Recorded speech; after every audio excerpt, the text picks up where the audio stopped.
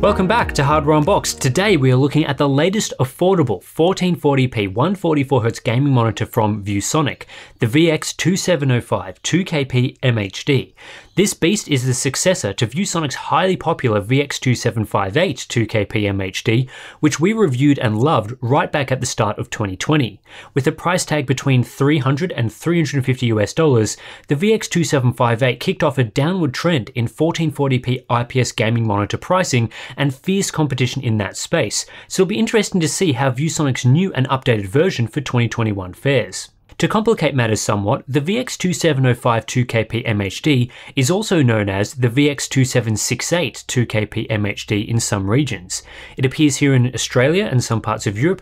We're getting the VX2705 model, while those in places like the United States will have access to the VX2768. Both models are virtually identical though, with the same model code and same specifications. So what has changed between ViewSonic's previous model and this new version?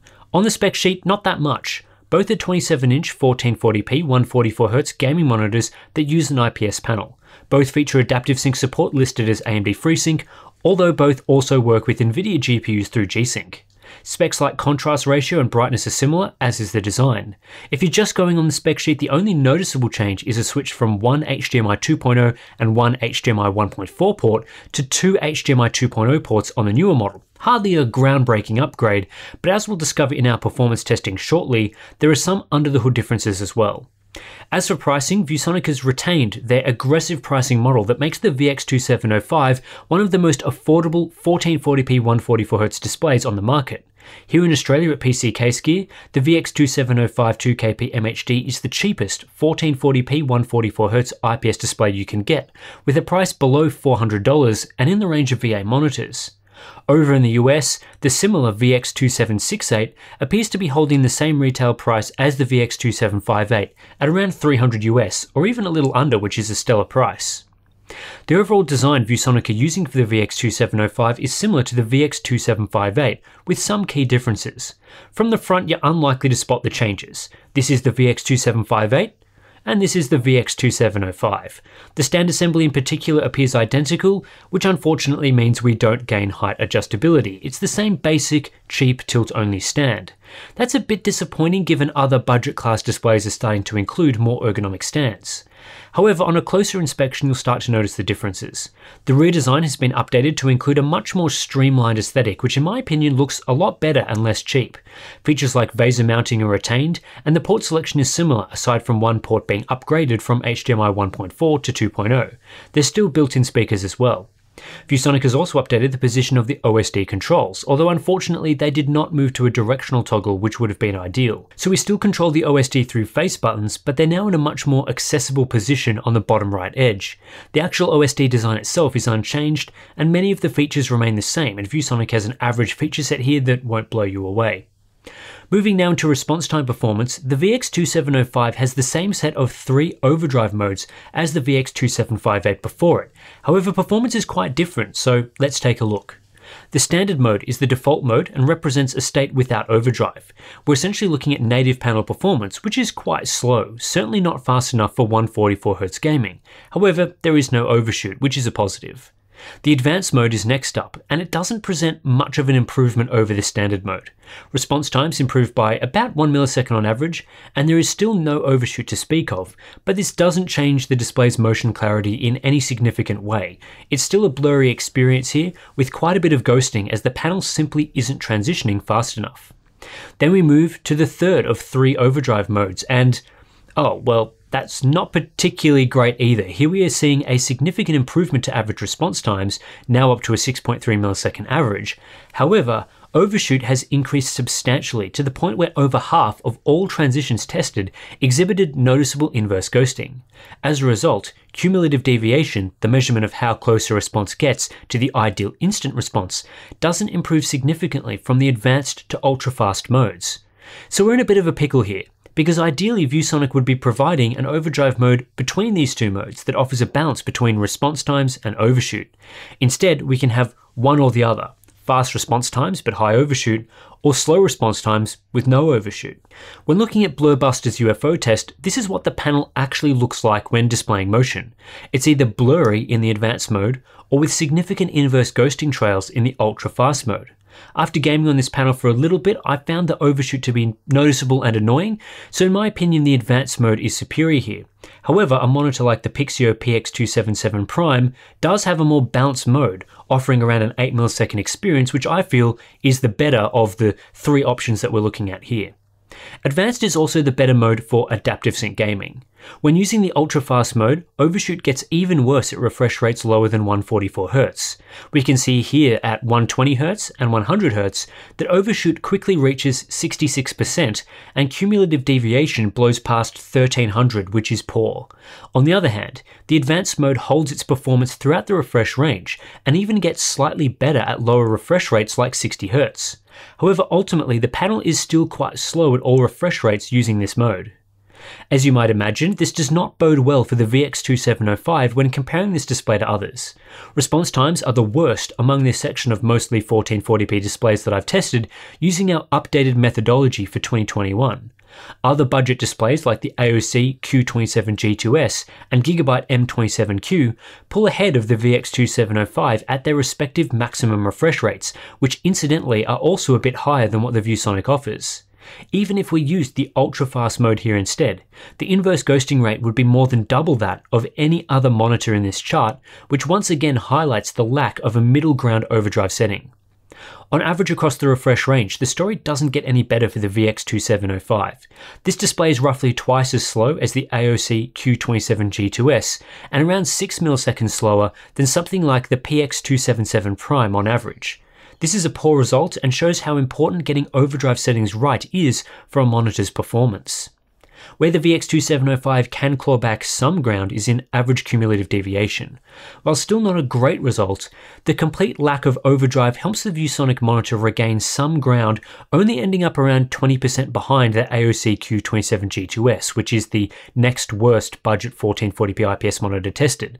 Definitely not a result that will make you run out and buy this monitor, but better than what we've just been showing in terms of raw response times. The VX2705-2KP-MHD is not a great display for fixed 120Hz gaming. You'll be better off with most other monitors. At 60Hz we get perhaps the best showing from the ViewSonic display yet, but again, it still sits at the bottom of the charts, making it quite a difficult sell. Now, you probably will be wondering, well, where is the VX2758-2KP-MHD in these charts? For that we can go back to our legacy test data, which was captured using our 2020 and prior test methodology, as we no longer have a VX2758 to test with. Looking at average performance across the refresh range, this is still not a favourable result for the VX2705 in any way. This monitor has regressed from a 7ms average response previously to nearly 10ms with the updated model, for just a small reduction in overshoot. The VX2758's advanced overdrive mode that we were using here is simply a lot better than the newer VX2705's implementation of the same mode. Slow response times also affect total input latency, as it takes longer for the panel itself to transition from one color to the next. While the VX2705's processing delay is small, those after the most responsive experience for gaming should look to a different display. Power consumption on the other hand is pretty good and presents results in line with other gaming monitors that we've tested. ViewSonic does offer a backlight strobing mode with this display, although it's not worth talking about in any significant detail, as once again response time performance is too slow to make it useful. There is significant strobe crosstalk and double imaging as a result, so I wouldn't use this mode at all. While response time performance is underwhelming to say the least, ViewSonic can claw back some dignity with color performance. Like their previous iteration, the VX2705 does include a wide gamut panel, and in our testing produces about 94% DCI-P3 coverage, which is pretty good for such a cheap panel. If you need this sort of gamut for productivity work, then it could be a decent choice. ViewSonic also continues to provide above average factory grayscale calibration. My review unit had a slight blue tint out of the box, but otherwise adhered well to the sRGB gamma curve, leading to respectable delta E results. Unfortunately though, we do see oversaturation by default, as ViewSonic leaves the gamut unclamped out of the box. This leads to high delta E's and an inaccurate experience in our saturation and color checker tests. In what is a fail from ViewSonic, there is no functional sRGB emulation mode or gamut clamp available in the OSD settings, so there is no way to restrict this wide gamut display to showing just sRGB colors in the display's hardware. This means it will be impossible to get an accurate image in some applications that don't support ICC profiles, and therefore impossible to fix oversaturation for things like YouTube video playback, which does not play nicely with ICC profiles.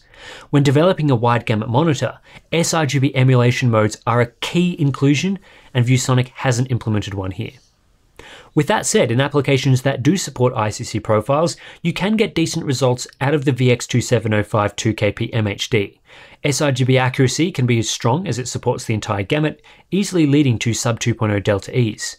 P3 results are also very good. You're going to miss out on the very top end of the gamut as we don't quite get 100% coverage, but for most use cases this is sufficient and delta E averages are acceptable. One aspect of performance that has clearly improved from the VX2758 to the VX2705 is brightness. The newer model now achieves over 400 nits when calibrated, which is about a 25% increase to peak brightness. That may come in handy for those who use their monitor in a brightly lit environment, and it comes without any significant change to minimum brightness, which remains about 43 nits, a solid result. Another area that's unchanged is the contrast ratio. This is still a 1000:1 panel, so standard for a modern IPS, although much lower than today's VA panels. Given the VX2705 is also very slow in terms of response times, it may be worth considering a VA which will likely give you better response times and a higher contrast ratio. As for viewing angles, fairly typical IPS experience here, which is to say very good, and that's helped by the nature of the flat panel.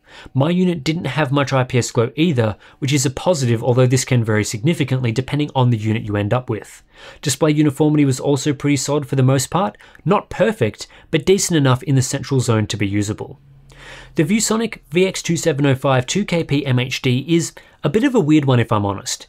It's one of those occasions where a company refreshes their lineup with a new product, but goes backwards in several key areas. With this particular display, response time performance simply isn't as good as the monitor it's replacing. In fact, it's not even close. While I don't know for sure what happened during development, it appears as though ViewSonic have changed the hardware they are using. They're still using an Innolux panel, so it might be a newer revision of the same panel or perhaps a new scaler to facilitate the extra HDMI 2.0 port. These are fairly common component changes that may have been dictated by supply constraints or older parts being discontinued, nothing unusual there. They also may have wanted to have resolved some of the flickering complaints that plagued the VX2758. I didn't see any flickering with the VX2705, so that may also have dictated a hardware change, maybe a change in scaler for example. But in the process of updating this display, it seems ViewSonic simply forgot to optimize the overdrive settings for its new hardware. The end result is we don't have that nice balanced response time mode we need for optimal performance.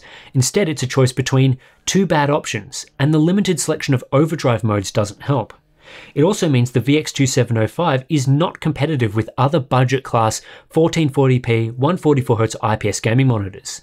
Many of the other options around this price range all perform substantially better in motion clarity, and several of them also pack better features. The AOC Q27G2S, for example, has a height adjustable stand. The Pixio PX277 Prime has a higher 165Hz maximum refresh rate. The Gigabyte M27Q includes a KVM switch. These three monitors are generally priced within $50 of the VX2705 and all simply perform better and end up better value offerings.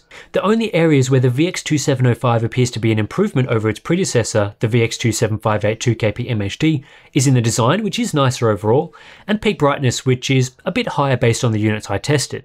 The fact it retains features like decent factory calibration and uniformity is nice, but ultimately doesn't make up for downgraded motion clarity. So at the end of the day, while the VX2705-2KP-MHD is a very affordable monitor and one of the cheapest with its specs, it's not something I can recommend. At a pinch, I could see the VX2705 being a competent second display for people that don't care much about motion clarity and just want a cheap monitor with great viewing angles, but outside of that, it's just not worth buying. Given the older VX2758-2KP-MHD is still in stock in many regions, it's the monitor I would choose hands down, especially as its price tag is virtually the same. Otherwise, the alternatives from AOC, Pixio and Gigabyte that I mentioned earlier are all worth exploring as well. Anyway, that's it for this review of ViewSonic's terribly named VX2705-2KP-MHD. I really wish that, as well as updating the monitor itself, that they updated the name to be a bit more simple, but it is what it is. As always, if you're interested in supporting our monitor testing, you can do so via the links to Patreon and Floatplane in the description below. If you sign up, you'll gain access to things like our Discord community, the ICC profiles we generate during our monitor testing, and things like monthly live streams, behind the scenes videos. You all know the drill at this point. Anyway, thanks for watching, and I'll catch you in the next one.